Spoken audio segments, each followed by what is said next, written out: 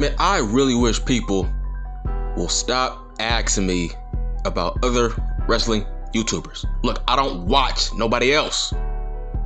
For the past 7 months, I haven't watched anybody else besides Jim Cornette. Look, I have my own channel. I have my own voice. I have my own platform. I don't need to watch nobody else anymore. If you don't share the same opinion as me, I'm not gonna watch you because you're gonna piss me off. So I stopped watching other channels now. I don't need to look. I don't need to do that anymore. I have my own audience. I've got the juice now. Look, man, take my advice. If you don't like my wrestling opinion, how about you start your own channel? That's what I did. I got tired of listening to dudes who don't know about wrestling, who say dumb shit just for shock value, that hold no weight. So I said, you know what, man, I'm done. I'm gonna show these fuckers how to do it. I'm gonna show these people how to talk wrestling from a logical standpoint. So I stopped watching other people. Take that advice. So stop asking me, do I know this person, that person? I don't watch nobody else besides Jim Cornette. That's it. Me and him, we share the same opinion, I would say 90% of the time. And that's high as hell to me. So it's like, look, I have my own channel, I have my own opinion now. So it's like, dude, I don't watch nobody else. It's not me being a cocky guy. It's just, it's a waste of time watching somebody else at this point. It's like, why? Listen, if you see how the way I talk to people in my comment section, it's plain obvious I hate people. Okay, I'm just being real. I hate people. I'm not a people person. I hate people. I'm not a friendly guy where it's like, oh, I watch every person who has a wrestling channel. No, I do not. Okay, those days are over. Those days are over. I'm done with that shit now. I'm done. I have my own voice. I have my own channel. It's over. I got the goddamn juice now. I don't give a fuck. But when it comes to Ali and versus Leah Rush, there is a huge, weird ass double standard. And it's like, dude, it's cult-like behavior. If you think Leah Rush sucks, that's cult-like behavior. You wasn't saying he sucked in his last company. You wasn't saying he sucked when Mr. Con Man signed him. You were saying, oh, this is a great pickup. He fits right in with the roster.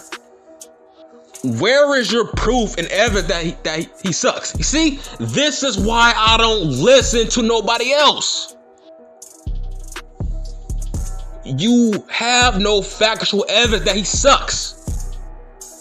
So every time Tony Khan, I wouldn't say fire somebody, he's the opposite of Vince. Vince says you're fired. Tony Khan says you're expired. That's Tony Khan's catchphrase now. You are expired. So let me get this straight. Every time he expires somebody, you say, oh, they sucked anyway. Brian Cage, he sucked anyway. Let me show you how Tony Khan put a huge foot in his goddamn mouth with Big Swole. I knew that was going to come back to bite his ass. He said he didn't resign her because she wasn't good in the ring, right? Okay, so that's your bar. That's why you don't resign people, right? Because you think they're good in the ring. Okay, what about Brian Cage? What's your excuse about not resigning Brian Cage? What's your excuse? You can't say he ain't good, bitch. Former Impact champion, you can't say he ain't good. So far, you crowned 2 wrestlers for your roster as Impact champions, Omega and Christian. So you can't say he sucks because you're saying, okay, I guess your precious Kenny Omega sucks then. You can't say K sucks, so what is your excuse for not signing that Brian Cage? Huh? You see, I knew that was gonna come back to bite him in the ass. Because what is your excuse about not signing Brian Cage back? You can't say he sucks because talent-wise, he fits your roster. He's all about the work rate and the flips and dives and kicks, right? He is what you were looking for in a wrestler on your roster, so how come you ain't trying to sign him back? See, it's cult-like behavior when you are basically enabling Tony Khan's behavior. Everything he does gets a fucking hall pass. Lio Rush does not suck. Dude, he was a former cruiserweight champion, so if he sucks, that means Pac sucks. If he sucks, that means Nice sucks. You see what I'm saying? Where is your proof that he sucks? He can work. Leo can talk. So that's cult-like behavior, where everything AEW does, you gotta fucking toe the line. That's bullshit to me. Dude, you are going to run out of excuses now, man. I'm sorry. You are. You put your foot in your mouth. So now every time you don't resign somebody, it's, oh, they sucked anyway. Okay, then why'd you sign them in the first place, dumbass? Once again, hashtag cult-like behavior. So when a crybaby like Mustafa Ali, the past 3 years, this crybaby has been crying on Raw Talk about how Kofi Kingston took my spot. I haven't got no opportunities. This or that. I deserve to be one of the best people on the card. I'm a main event guy. Bitching and complaining. Dude, I swear to God, man, if he was AEW, he would have been off TV like Brian Cage, like Lio Rush, like Big Swole. Oh, but Vince is so evil. Okay, this guy's been crying about his spot for the past 3 years, and yet Vince has not buried his ass. In fact, he gave him a fucking faction. I don't care. Look, fuck you. I don't care if his faction sucked. I don't care. Who cares? The fact that he gave him TV time in a fucking storyline, in a fucking faction, he said, hey, I'm gonna give you this. See if you can get this faction over. And he didn't. How come he can't turn, look, how come he can't turn trash into a treasure? How come he can't turn a broken item to a fixed item? That's the sign of a great wrestler. I'ma give you trash. See if you can get this trash over. And he didn't. Whose fault is that? You can't keep blaming Vince for his wrestlers' failures. Ali ain't that good. If he was good, he would have been a cruiserweight champion on 205 Live. If you can't be a champion on that fucking show, a show that now has females on it, you ain't that good. Fuck. Damn, man. You see, this is why I don't watch somebody else. Because you would just piss me off. I don't watch somebody else. It's like, every time AEW cuts somebody or lets them go, they suck. That's your excuse. But every time the WWE gets rid of somebody, you say, oh, they dropped the ball, or oh, Vince, he buries everybody. Everybody who goes there always turns out to be trash. That's all I do is cut everybody. Oh, but how come you don't say they sucked anyway? Why? It's like when it's crazy because when Lio Rush got cut by the WWE, you were saying, "Oh, he is a wasted talent, wasted potential. How can they cut him?" Then he doesn't resign with AW and he sucks now. All of a sudden, you see, that's hypocrisy. That's the definition of hypocrisy. And that's why AW would never grow. It's like, you can't keep treating that company like a fucking baby. You can't keep babying AW every way, shape, and form. It's like, it's fucking stupid. It's like, how was Ali buried? How was Ali not used right? He ain't that good. Dude, Enzo Amore, a guy who has not that good a fucking work rate. How come he was champion? Drew Gulak, Tozawa, Nice, Buddy Murphy, Cedric Alexander, Santos, other people like Angel Garza, Leo Rush. They were all cruiserweight champions over Mustafa Ali. And this guy was the heart and soul of that show, 205 Live. They didn't think he was good enough to be a champion on that shit show.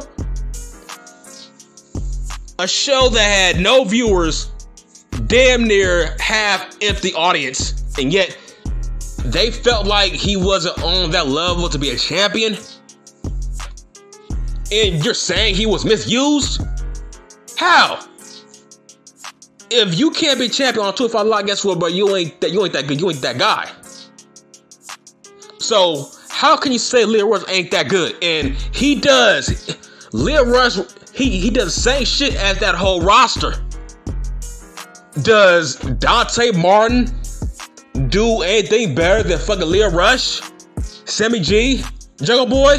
What does Jungle Boy do better than Leo Rush? Tell me. Tell me. I dare you. I will, look, if you tell me this answer, what does Jungle Boy do better than Leo Rush? I will pin that comment.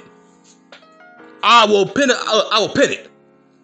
Tell me, what does Sammy G do better than fucking Leo Rush? I need answers to that. But like, look, cult-like behavior once again. You had evidence that he sucks. So here he is, a former cruiserweight champion, and you are defending Ali, a guy who can't be a champ, a guy who couldn't win the cruiserweight champion, a title that's now gone. He couldn't win that shit. What does he deserve? Now let's get back to where this all started from. Kofi Mania. Look, Ali was never supposed to be a world champion. I don't know where y'all got that from. I know the full story. He was never supposed to be a world champion. This is how it was gonna go. He was gonna be in that long ass gauntlet match. He was gonna have a good showing. Then he was gonna translate that to a chamber. He was gonna be the last man standing with Bryan, but he wasn't gonna win.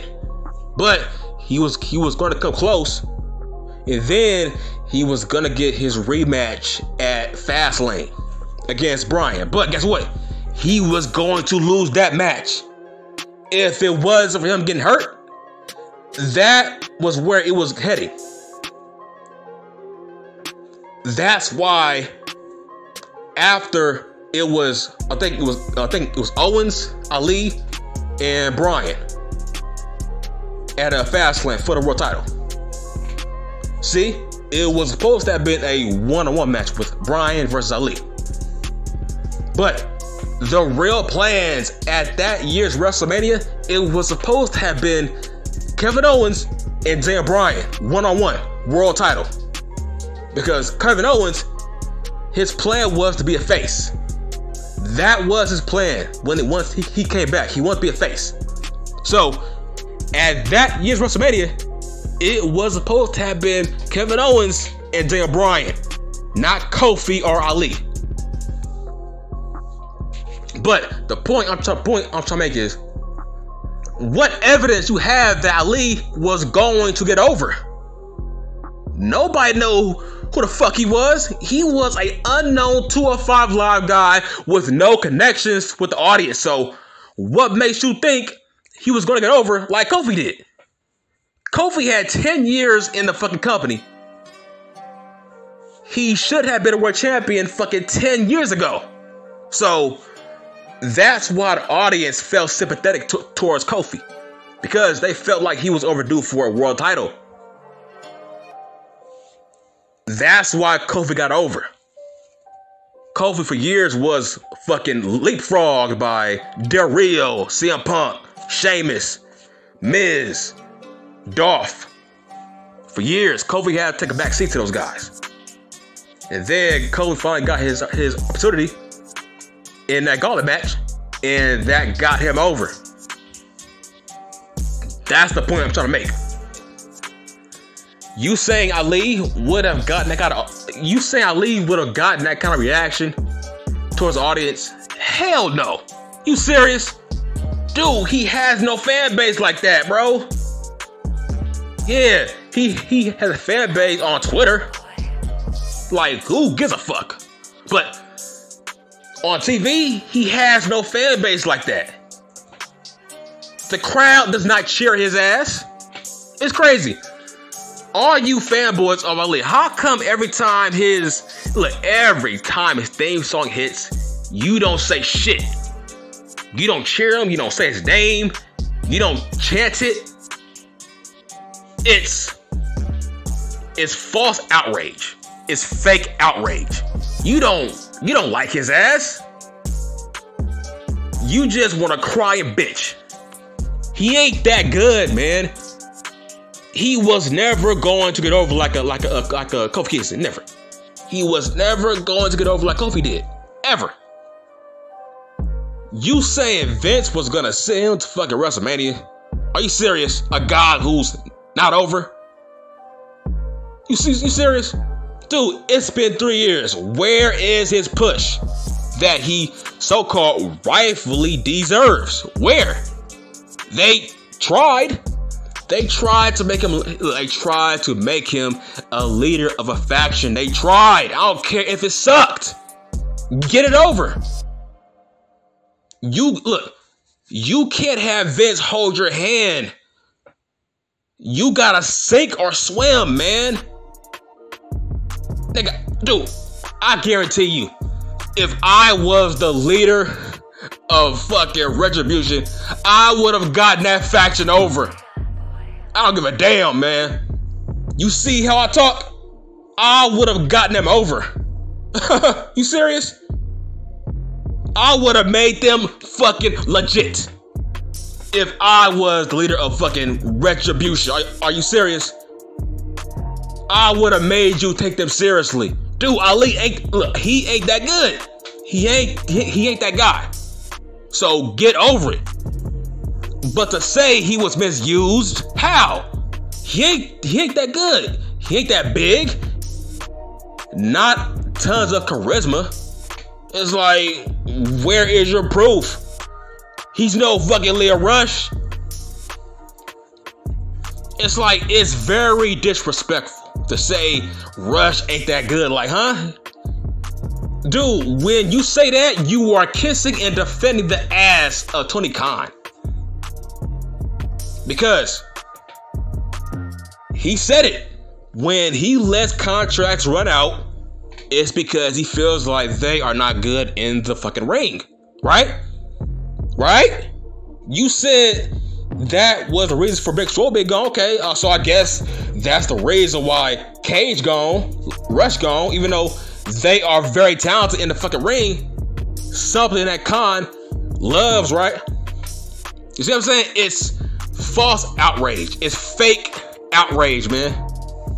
All you're doing is kissing the ass of a fucking AEW. And that's why I don't listen to nobody else on this damn platform. Only person I watch is Jill Cornette and me. That's it. Because most of the people on this platform got dumbass opinions.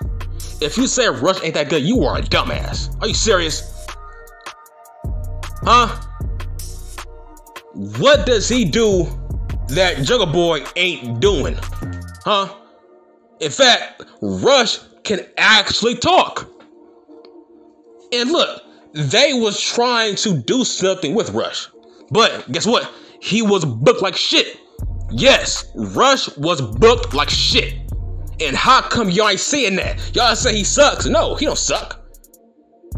The real plan was for him to be the manager of Martin. He was supposed to be the heel manager for Dante Martin. But for some strange reason, they went away with that storyline and they went with Team Taz, which was a dumbass reason, a dumbass storyline. And once he spoke out against Tony Khan, he replaced him with another fucking black man, Jay Lethal. You see what I'm saying? That's the difference between Khan and Vince. Vince let Ali talk shit about the company for the past 3 years, man. Rush, all he said was, I don't like what Khan said about Swole.